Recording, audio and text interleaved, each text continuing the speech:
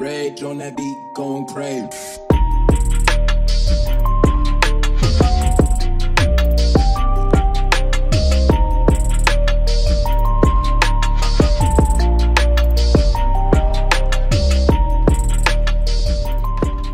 Our new house is a lot bigger than our old house. And with a bigger house comes bigger electric bills. We moved in the summer of 21, and I was stunned when I got my first electric bill, $1,200.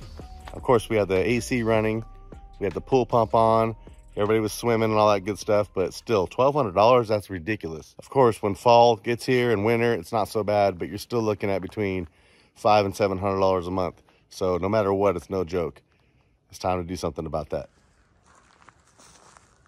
Yep, we're about to do solar. So we're not just doing solar, we're doing a pretty large size battery backup system. We got 2 power walls going up. No, they're not Teslas, they're Sunpower, the Sunvault system. These ones are a little bit bigger and should be just as good, if not better. Hopefully, either way, it's gonna be good. PG&E likes to shut off power in these parts of town sometimes because you're in the forest and they don't like being sued every time a fire starts. So they shut off the power and you got nothing. Well, we do have something, we've got a generator, but I would rather not have to use that if I don't have to. And of course, this system should be big enough to where we have almost no electric bill, especially in the summertime. That's gonna be real nice.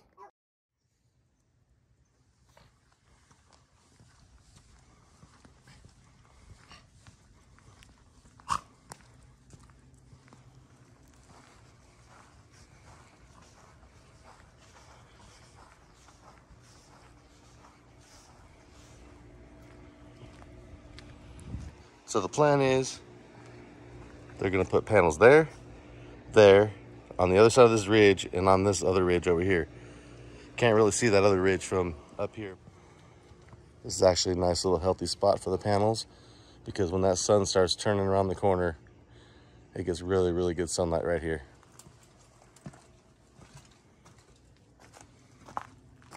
All right, so those guys are gonna be here any minute. We're gonna get started. It's gonna probably take about 4 days. That's what they say anyways.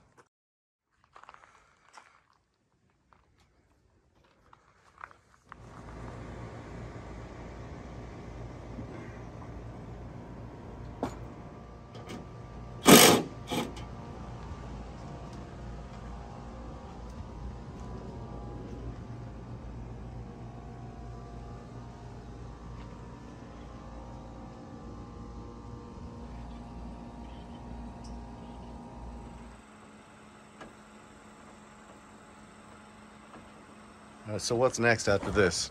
Tomorrow? Tomorrow, I'm supposed to actually have like everybody here. So we're gonna mount the battery enclosures right there. Get all the raceways established. And then I'm gonna have somebody whole hog the studs in there to create a pathway for the service loop in here. So we're gonna be like as set up as possible for Friday when the power goes out. Nice. So we can just get everything hooked up real quick.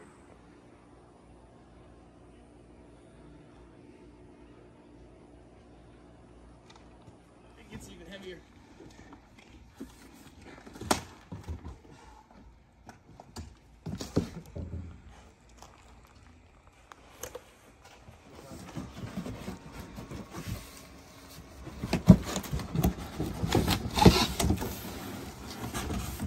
How heavy is this thing without batteries? 280.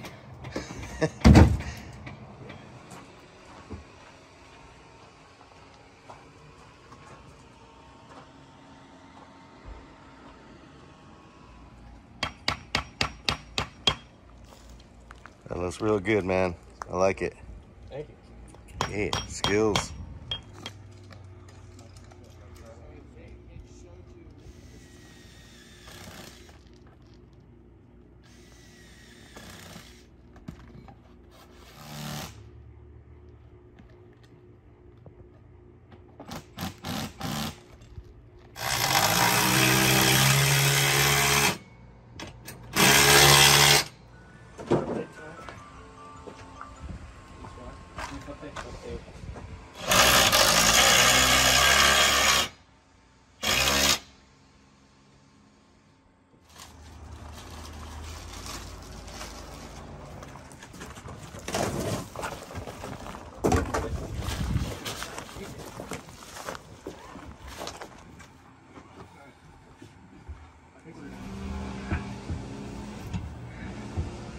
top spoke. And we can preset this underneath. Higher? Yeah, way higher. Okay. Yeah. I told him when I saw this, he's like, oh, this is going to be fun. Look at that.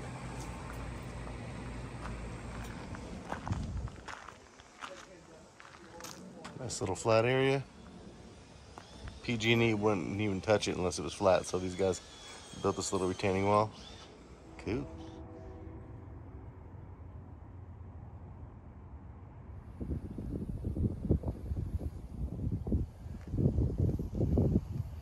What do you got, feet?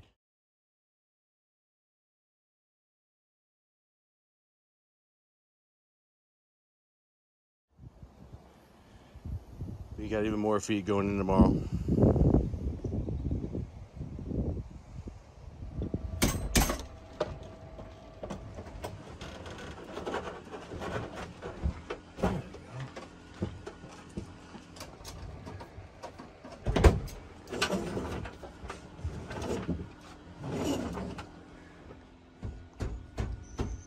£275, you said these things are? 280. 280, and they don't even have the batteries in them yet.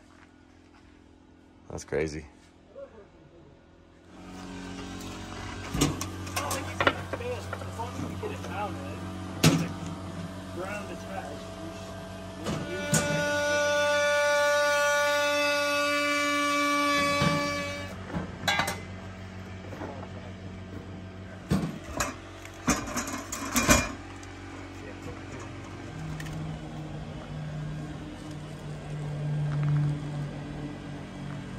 So we got the new main panel.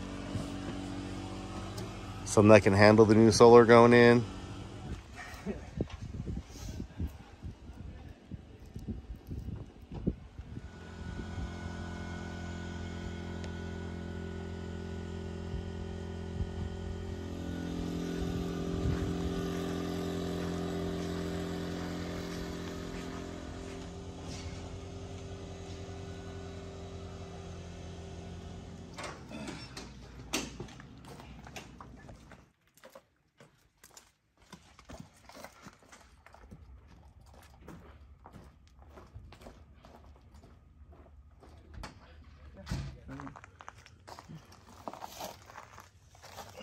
Not even on the roof yet, and already blinking because it's getting sun from the truck to here. Each and every panel has one of these on the back? Yes.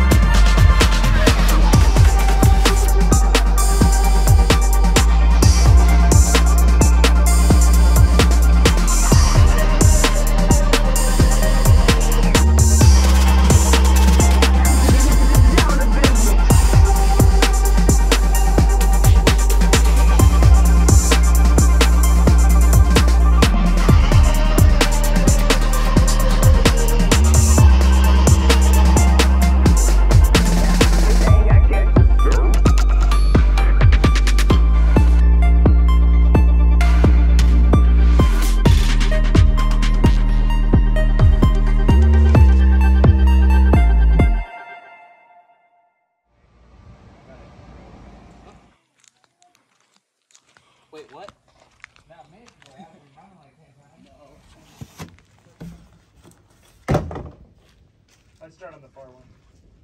Huh? Yeah, right. I still gotta wire it.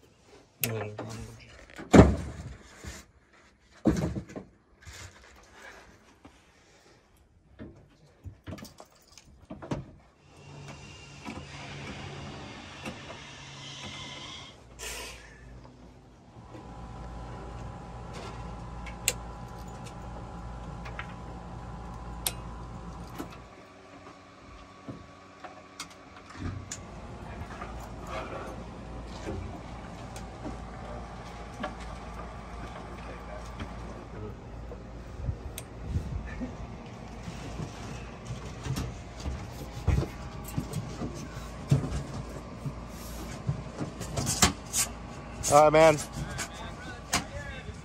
Yeah, man. One last thing before you guys go. Where's the other guy at? Is he already in there? Hey, man, it don't matter. You can let him know. You guys did a badass job. You guys make your company proud. You work hard. And customers appreciate you, man, for real. Hot ass days, tight crawl spaces, and all that good shit. So appreciate you. Thank you very much. And catch you on the next one. All right, man. Later. Yeah.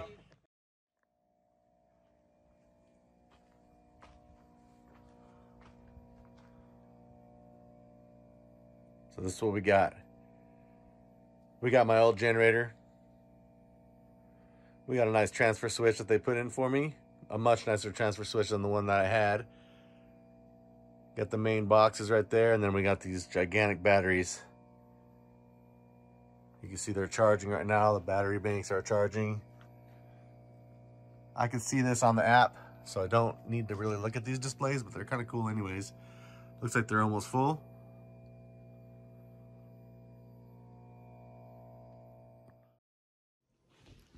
So it's a little bit after 8 a.m.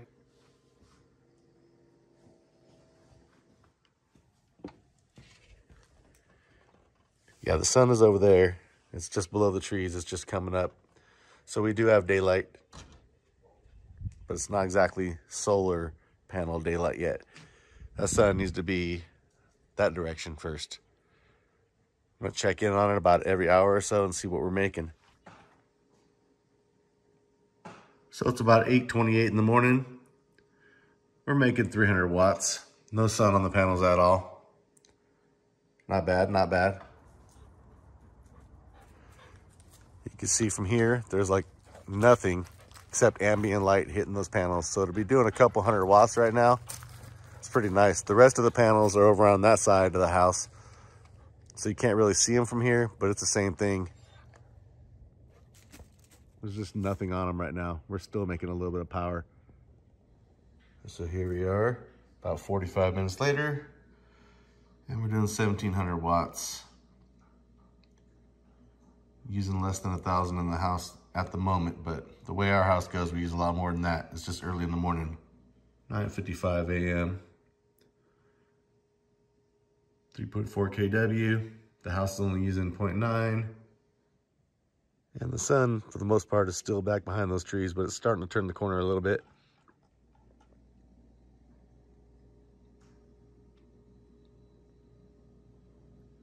$10.21. We're putting out almost 5K. Battery's gonna take a little while to charge, but of course, once it's at 100%, then everything's going back to the grid that's not being used in the house. So right now at this time of the morning, the house is idling just like it normally would be. It's just nobody's around. We're usually at work or something.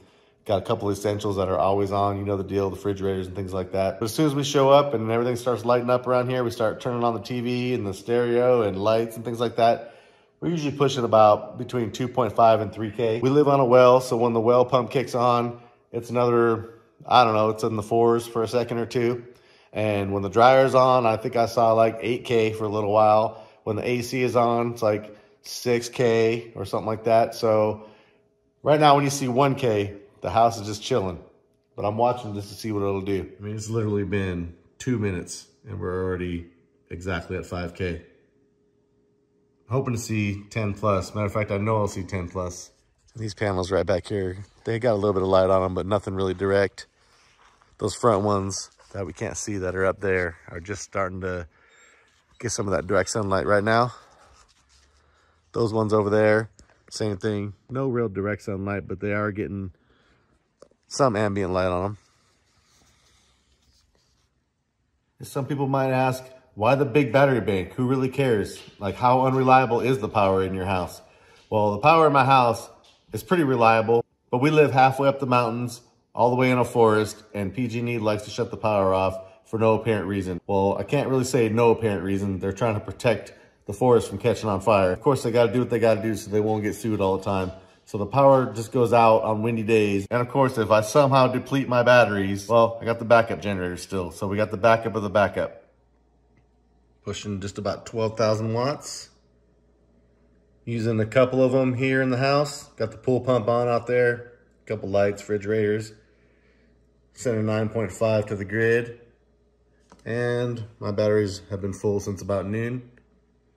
So right about 4 o'clock, the sun's gonna be really weak. My power's gonna be lower. My solar power is gonna be a little bit lower. And those batteries are gonna kick in really hard and help me with my peak rates. And then the rest of the night, the batteries and the grid are going half and half, and we do it all again tomorrow.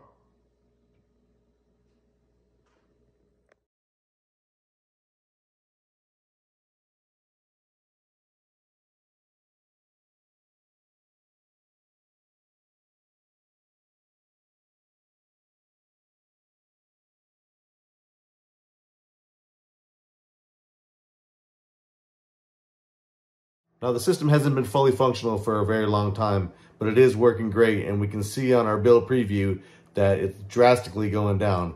That's awesome. And if the power were to ever go out while I'm making one of these glorious YouTube videos, this house shouldn't even blink. None of the TVs should blink, microwave shouldn't change the time, nothing. We'll be on full battery backup for who knows how long.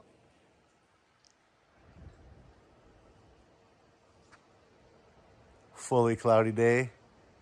Panels don't have hardly any sun on them at all. I mean, no sun, unless you count the UVs. And we got this.